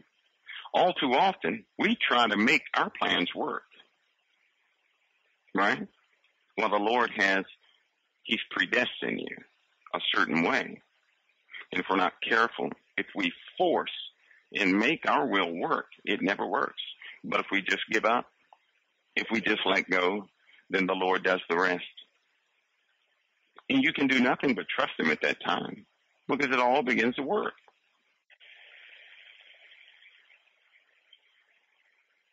Yeah, it's not working so good, MT, working in the background because the background was a thought. It worked for a few months. That was it. So, folks, we saw a transition with the beast here. We did. We saw a transition. I'm submitting something to you today based on the order given to us by God because, listen, please hear me out. The seals opened one by one. Within the seventh seal, God's the trumpets blew one by one. We don't know how quick they blew. We don't know that. We do know that the last three are horrible. We know they're horrible. Why? Because of all the trumpets. You get the first one and all the green grasses burn up, third of the trees. Then wormwood comes, which does not impact the earth. All wormwood does, listen to me. Can I clarify something, please? It's on me. Please, let me clarify this. In Revelation chapter 8, verse 10, let me tell you what wormwood does. And the third angel sounded, there fell a great star from heaven, burning as it were a lamp. And it fell upon a third part of the rivers and upon the fountains of waters. And the name of the star is called wormwood. And the third part of the waters became wormwood, or bitter, and many men died of the waters because they were made bitter. So the effect that wormwood has is people get poisoned because it poisoned the waters. Wormwood means bitter, so it made the waters bitter. It did not, people say, oh, this big asteroid is wormwood and it's going to impact the earth and everybody's going to be in perpetual darkness. That is not what the Bible says. In fact, the second angel has more impact than wormwood does. Let's read that one. And the second angel sounded, and as it were, a great mountain burning with fire was cast into the sea. And the third part of the sea became blood. And the third part of the creatures which were in the sea and had life died. And the third part of the ships were destroyed. And that was its cause and effect. Now, Gary and Lori, that could be red dust. That could be the red dust. But it fell into the sea. And its cause and effect was what? A third part of the ships that were in the sea were destroyed. And a third part of the creatures in the sea that had life died. That was the cause and effect. But even they peril. They peril from the impact of the first angel. Nobody ever, you know what, envision all the green grass burning up. Just, I want you to envision that. Envision 1/3 of the trees burned up. This says hail, fire, mingled with blood. They were cast upon the earth. The cause and effect of them is all the green grass was burned up. And a third part of the trees were burned up. That is horrific. That's horrific. But the angels never said, woe, woe, woe to these. The angel never said woe to these. Now, when the fourth angel sounded, after the fourth angel sounded, right? I want you to look at the fourth angel sounding. You can't blow that one off. Yeah, we'll get to that, Kathy. But you can't blow the fourth angel sounding. Nobody ever mentions the fourth angel sounding. Let me explain this to you. And the fourth, as it was written, and the fourth angel sounded, and the third part of the sun was smitten, and the third part of the moon, and the third part of the stars. So as a third part of them was darkened, and the day shone not for a third part of it, and the night likewise. Do you all know what that means? That word smitten, by the way, in the Greek, almost equates to taken away or vanished. Well, if a third part of the sun is not showing, and a third part of the moon, and a third part of the sky cannot disappear, that means something is in the way of a third part of our view. So it blocks the sun and the moon and the stars. Something huge is right there in front of the earth. You guys getting that? That is huge. And when you know, when this thing is parked right there in front of the earth, when the fifth angel sounds, a star falls from heaven unto earth, and to him was given a key to the bottomless pit. Apollyon comes to the earth. When that thing is sitting in front of the earth blocking a third part, you know, to block a third part of the sun and the moon and the sky is something very close to earth. That's in the fourth angel sounded. Then when the fifth angel sounded, Apollyon, who has a key to the bottomless pit, opens up the pit. I'm just saying, we have something sitting parked in front of the earth, obstructing the view because a third part of the sky just simply can't disappear. Of course, the Lord can do whatever he wants. I can be absolutely wrong. But then something comes to earth right after that. Has a key to the bottomless pit. And then it says something to affirm the fact that something was parked in front of the earth, right? Because remember, only a third part of the day was showing in third part of the night also. But it says this, and he opened the bottomless pit, there rose smoke out of the pit, as the smoke of a great furnace, and the sun and the air were darkened by reason of the smoke of the pit. You know, if we go into Joel and read the same thing, we're looking at something very similar. But that's the first woe. See, the angel in Revelation 8:13 said, "Now beheld and heard an angel flying through the midst of heaven, saying with a loud voice, Woe, woe, woe to the inhabitants of the earth by reason of the other voices of the trumpets of the three angels which are yet to sound." The last three are terrible. There came out of the smoke locusts upon the earth, and unto them was given power. Scorpions of the earth have power. And it was commanded them that they should not hurt the grass of the earth, neither any green thing, neither any tree, but only those men which have not the seal of God on their foreheads. Now, see, this got me, first of all. Why would something come out of the pit and God tell them or command them not to hurt the grass of the earth, neither any green thing, neither any tree? And I started thinking, well, bugs eat that stuff. Can you imagine a vicious monster coming out of the pit? And he starts eating grass? I mean, that wouldn't be very scary. That'd be like a big cow coming out of the pit. But they were commanded not to touch the grass of the earth, neither any green thing, neither any tree. But only those men who have not the seal of God on their foreheads. And to them it was given that they should not kill them, but that they should torment 5 months. And their torment was as the torment of a scorpion when he striketh a man. And in those days shall men seek death and shall not find it, and shall desire to die, and death shall flee from them. And the shapes of the locusts were like unto horses prepared unto battle. And on their heads were as it were crowns of gold, and their faces were the faces of men, and they had hair as the hair of a woman, and their teeth were as the teeth of lions, and they had breastplates, as it were breastplates of iron. And the sound of their wings was as the sounds of chariots and many horses running into battle, and their tails like unto scorpions. And there were stings in their tails, and their power was to hurt men 5 months. And they had a king over them, which is the angel of the bottomless pit, whose name in the Hebrew tongue is Abaddon, and the Greek tongue hath his name Apollyon. 1 woe is past, and behold, there come 2 woes more hereafter.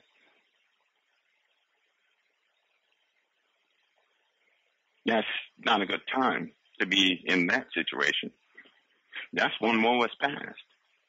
Then another one comes. And you know what? If we read the book of Joel, we get the same description of what's being released on the earth. Because the Lord specifically said, first of all, let's go to Joel real quick to clear something up further. Some of you may not have heard this. It's not coming from me. It's in Joel. Just please know that. It's not coming from me. It's in Joel. It's in Joel. I'm not saying anything. This is coming from Joel. That's what this is coming from, Joel. Now let's look at Joel, chapter 2. Blow ye the trumpet of Zion, sound the alarm, my holy mountain, that all the inhabitants of the land tremble, for the day of the Lord cometh, for it is nigh at hand, a day of darkness and gloominess, a day of clouds and thick darkness, as the morning spread upon the mountains. And a great people of strong, there had not ever been the like, neither shall be any more after it, even to the years of many generations. A fire devoureth before them, and behind them a flame burneth. The land is as a garden of Eden before them, and behind them a desolate wilderness, yea, nothing shall escape them. The appearance of them is as the appearance of horses, and as horsemen shall they run. Well, stop right there. It says a day of darkness and gloominess, a day of clouds and thick darkness, as the morning spread upon the mountains. This says, and he opened the bottomless pit, there rose smoke out of the pit, and smoke of a great furnace, and the sun and the air were darkened by reason of the smoke of the pit. Of course, locusts came out of the pit, right? But when we get to the description, and the shapes of the locusts were like unto horses prepared unto battle. Then we get to Joel, we go back to Joel. It says, a great people and strong, there have not been ever the like, neither shall be any more, even to many years, many generations. A fire devoureth before them, and behind them a flame burneth. And the land is as a garden of Eden before them, and behind them a desolate wilderness, yea, nothing shall escape them. The appearance of them is as the appearance of horses, and as horsemen so shall they run. Let's keep going. Like the noise of chariots on the tops of mountains shall they leap, like the noise of a flame of fire that devoureth the stubble. As a strong people set in battle array. Did you capture that phrase? As a strong people set in battle array. Well, let's go into chapter 9 and see something. It says, and the shapes of the locusts were like horses prepared unto battle, and their heads were as it were crowns of gold, and their faces were the faces of men. What? And they had hair as the hair of a woman, and their teeth were as the teeth of lions, and they had breastplates, and as it were breastplates of irons. And the sounds of their wings was as the sound of chariots, of many horsemen running into battle. Now, what did Joel just say? What did just say in Joel? Anybody? Know what? Like the noise of chariots on the tops of mountains shall they leap. Like the noise of a flame of fire that devoureth the stubble. Strong people set in what? Battle array. What is a breastplate? Battle array. Both of these individuals in Joel chapter 2 and in Revelation 9 are like horses. Wait a minute, let's keep going. Let's keep going. Before their I'm back in Joel chapter 2. Before their faces shall much be pain. All faces shall gather blackness. They shall run like mighty men. They shall climb the wall like men of war. They shall march every one in his own ways, and they shall not break the ranks. Neither shall one thrust another. They shall walk every one in his own path. And when they fall upon the sword, they shall not be wounded. Okay, first of all, we know right now, if a human being falls on the sword, it's going to wound him, right? It's going to wound him. These things fall on the sword, and they're not wounded. They are not wounded. They shall run to and fro in the city. They shall run upon the wall. They shall climb upon the houses. Sure sounds like an infestation. They shall enter at the windows like a thief. That sounds like an infestation. The earth shall quake before them. The heavens shall tremble. The sun and the moon shall be dark, and the stars shall withdraw their shining. And the Lord shall utter his voice before his army, for his camp is very great. He is strong that executeth his word. For the day of the Lord is great and very terrible. Who can abide? Amen. Let's keep reading. Therefore also now saith the Lord, turn ye even to me all with all your heart, with fasting and with weeping and with mourning. And rend your heart, not your garments, and turn unto the Lord your God, for he is gracious and merciful, slow to anger, and of great kindness, and it repenteth him of evil. Who knoweth if he will return and repent and leave a blessing behind him, even a meat offering and a drink offering unto the Lord your God. Blow the trumpet of Zion and sanctify fast, call a solemn assembly. Gather the people, sanctify the congregation, assemble the elders, gather the children and those that suck breast. Let the bridegroom go forth out of his chamber, and the bride out of her closet. Let the priests, the ministers of the Lord, weep between the porch and the altar. Let them say, spare thy people, O Lord, and give not thine heritage to reproach, that the heathen should rule over them. Wherefore should they say among the people, where is their God?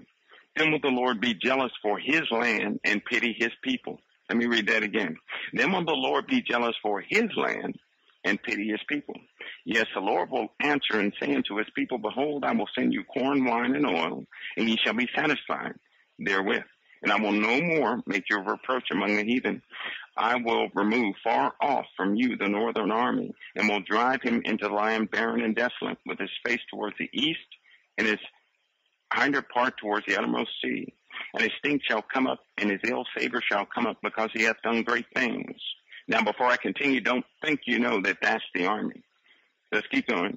Fear not, O land. Be glad and rejoice, for the Lord will do great things. Be not afraid, ye beasts of the field, for the pastures of the wilderness do spring. For the tree beareth her fruit. The fig tree and the vine tree do yield their strength. Be glad, then, ye children of Zion, and rejoice in the Lord your God. For he is giving you the former rain moderately, and he will cause to come down upon you the rain, the former rain, and the latter rain in the first month. That's three things. The rain, the former rain, and the latter rain in the first month. And the floors shall be full of wheat, and the fat shall overflow with wine.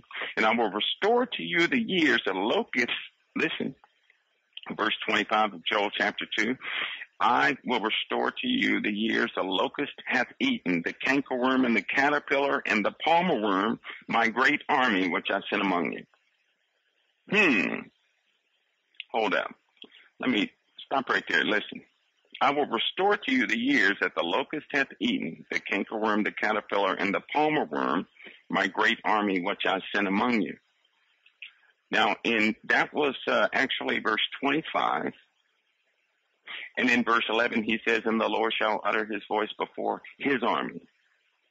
What army? Those things that were just dressed up like mighty men. I'm not going to attempt to figure this out. But the Lord said, locust, the cankerworm, and the caterpillar. Because, see, I often wondered in Revelation chapter 9 why he would have to command an army of men not to hurt the grass of the earth or any green thing or any tree. But locusts are hungry for green stuff, right?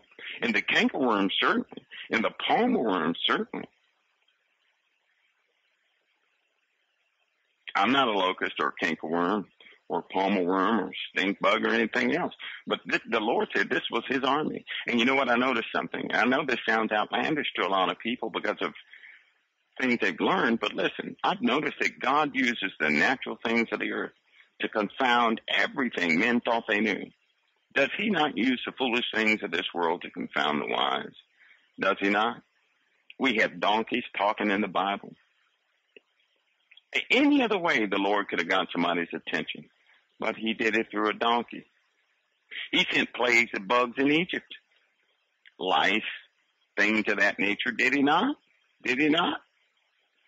He confounds the wise of the world with these simple and foolish things they say are foolish. Anyway, the only difference is these things hurt. And you know what there is? There is actually a species of ancient locust that has venom in the tail. Did you guys know this? Venom is in the tail. But this somehow reminds me of something else. I'm not going to come to any, right now I have to trust what the Word of God says, that the locust, the cankerworm, and the palmer worm are his great army in this thing. Because it did say that they're going to run up on the houses and come in the windows as a thief. You know, bugs do that. They enter your house, don't they? A plague of bugs would be terrible. That would be terrible. They fly, and their wings sound like chariots. Has anybody ever heard a flight or a group of locusts, what they sound like? They sound like wind, trains, helicopters, and everything else all at once. You've heard that, Paula? I mean, it is ridiculously loud when these things fly over in mass like that. Anyway, we're just reading the Word of God for the Word of God, letting the Word of God tell us what the Word of God says. That confuse anybody? I think I confused myself on that one. What we're saying is that we're not trying to interpret anything. We're just reading it as it is. We're not throwing anything extra in there. I mean, this is something the Lord wrote. His army, the locust, the palmer worm, and the cankerworm. Nobody interpreted that. That was written before. That was written. So, it's just not a good day. Now listen, let's keep reading. The sixth angel sounds. This is the second woe. The sixth angel sounded, and I heard a voice from the four horns of the golden altar, which was before God, saying to the sixth angel, which had the trumpet, loose the four angels which are bound in the great river Euphrates. And the four angels were loosed, which were prepared for an hour and a day and a month and a year, for to slay a third part of men. And the number of the army of the horsemen were 200,000. And I heard the number of them. And thus I saw the horses in the vision, and them that sat on them, having breastplates of fire, and of jacinth and brimstone, and the heads of horses were as the heads of lions. All right, let's read that again. And the heads of the horses were as the heads of lions. Okay, the heads of the horses were the heads of lions. And out of their mouths issued fire, smoke, and brimstone. Can I stop real quick? If Paul had this dream, right? Paul had this dream. Yeah, let's just say he saw a tank. You know how they paint the little lion's teeth on the front of a tank and you got the driver poked out of the hole? I'm just saying, what context could he use in that respect? How would he explain this? I mean, if we saw something in the future, the only thing we could liken it to are those things that exist in our environment right now, because we'd have no context to explain it. Right? We'd have no context to explain it. So we don't know what, if you put yourself in John's shoes and listen to his description. Thus I saw the horses in the vision, and them that sat on them, having breastplates of fire, and of jacinth and brimstone. And the heads of the horses were as the heads of lions. Out of their mouths issued smoke and brimstone, fire, smoke, and brimstone. By these three was a third part of men killed, by fire, by smoke, and by brimstone, which issue out of their mouths. For their power is in their mouth and in their tails, for their tails were like unto serpents, and had heads, and with them they do hurt. Now, if you saw a vehicle of some sort today, one of the vehicles of today, if he saw it, and you know how we paint things on our vehicles with teeth on the front, with a turret hanging out the front that shoots shells, that looks like fire, smoke, and brimstone. And then we have a tail gunner on the back. How in the world could someone describe that? You couldn't describe that. Couldn't describe it. You'd have no context to describe that at all. None, zero, zilch, no context. I'm just saying. Now, I'm not interpreting anything. I'm just saying there's no way he'd be able to describe that. He'd have no context. And so everything that's mobile would be a chariot or a horse. Let's continue. For their power is in their mouth and in their tails. For their tails were like unto serpents and had heads, and with them they do hurt. And the rest of the men, this is important, the rest of the men which were not killed by these plagues, yet repented not of the works of their hands, that they should not worship devils and idols of gold and silver and brass and stone of wood, which neither can see nor hear nor walk, neither repented they of their murders, nor of their sorceries, nor of their fornication, nor of their thefts. The key term here is, and the rest of the men which were not killed by these plagues repented not of the works of their hands. What kind of people are those? If they don't repent of the works of their hands, it said this 200 million component, whatever it is, killed 1/3 of mankind. But the men who were not killed from this did not repent. That does not sound like a Christian, or certainly it doesn't sound like a humble Christian. Maybe a hard-headed one, not an humble. You see, folks, what I'm getting at, these small things in here that we have to take into account. It's also why it's extremely important to read the Word of God, but to watch things manifest, to watch them manifest. These folks that were left, 2/3 of men, the rest of it said the rest. They didn't repent. These first things on the first woe, these locust things, they could not hurt any of the 44,000. Why? Because they had the seal of God on their forehead. In verse 4, they were commanded not to hurt the grass of the earth, neither any green thing, neither any tree, but only those men which had not the seal of God on their foreheads. So they were not allowed to touch the 144,000. If they were not allowed to touch the 144,000, then at this time the 144,000 are where? On earth. Let's take a break. That was pretty good. The coffee, that is. I'm drinking coffee. That's pretty good. We're going to take a break, and I'll be right back. We have crammed in quite a bit of information tonight. It's good to study. It's good to study. It really is good to study. And you know what? I believe in one thing, though, really. I believe in reading an entire book through and then allowing God to give the revelation to the body, because it will certainly begin to take place. It'll certainly begin to take place. And when it takes place, we have to be prepared, just like the weather. I think I started talking about the weather a long time ago. Started talking about the weather. And you know what? But here's the problem. Even though you know a fact, it's very difficult to communicate the fact, because you speak against what's normal. And when you speak against what's normal, it's very hard to swallow. It's uncomfortable to swallow. You don't trust it from the onset. You really don't. I'm just telling you the truth. When you hear a fact from somebody, you have to know where the person is coming from. And a great many people, they have no clue of who I am. I have no history with them like I do with you. So they're going to be skeptical. But when the facts come true, sometimes you want to beat yourself up for not listening, but don't do that either. Do not do that. Don't do it. Don't do it to yourself. I suggest this. In the book of Proverbs, it says, a wise man is slow to speak, but quick to listen. We should be like that.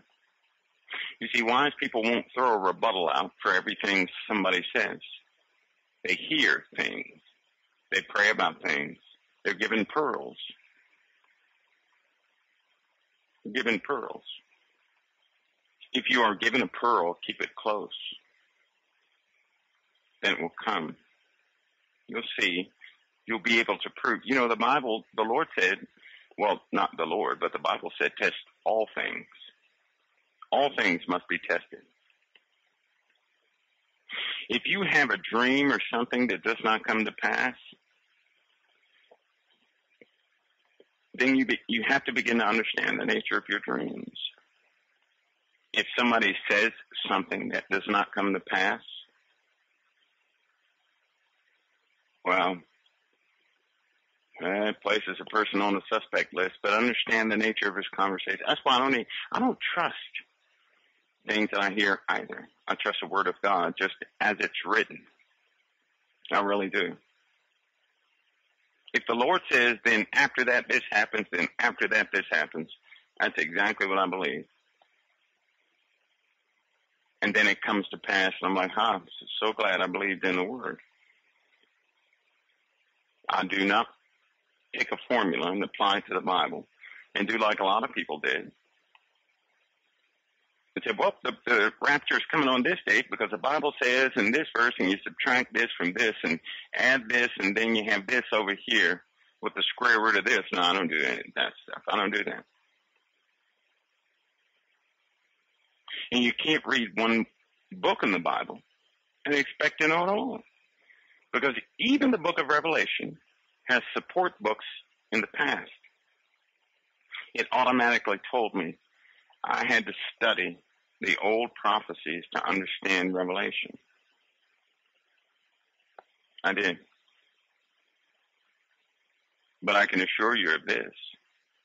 One day, all of us will know.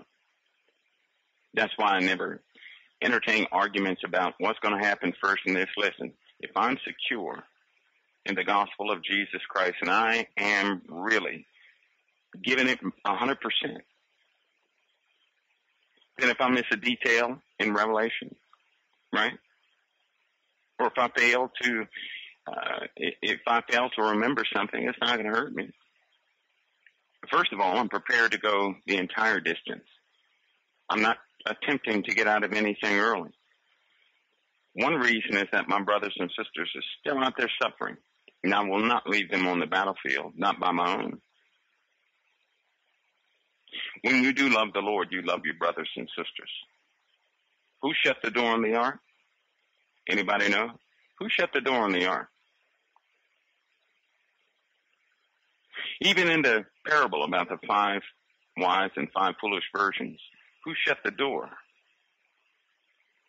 You see, because Noah would not have shut the door. He would have said, come on, God shut the door. He shut the door. Just like those of us who are working and laboring, we may not know when the Lord takes us up because we're going to be working. We're not going to be focused on the Lord taking us up. We're going to be focused on the work. Noah obeyed God. Noah took his family in the ark. God shut the door, not Noah. In the parable about the 5 foolish and 5 wise, the virgins did not shut the door. The door was shut. If I'm laboring in the field, and that's where my focus and concentration is, obeying the Word of God,